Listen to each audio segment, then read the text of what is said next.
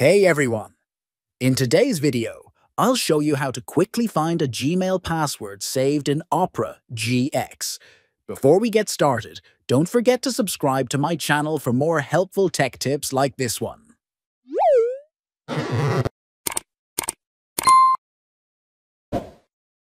First, open your Opera GX browser on your computer.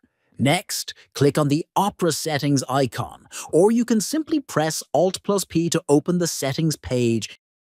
In the settings page, this will take you directly to the password manager, or use the search bar at the top and type passwords.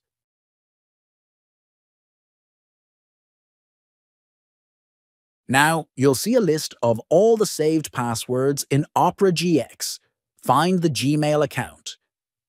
To reveal the password, click the little eye icon next to it. You may be asked to enter your system password, PIN, or use a fingerprint for verification. Once you do that, the password will appear.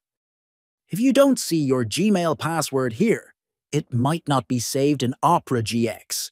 You can check the Google Password Manager or another browser where you might have logged into Gmail.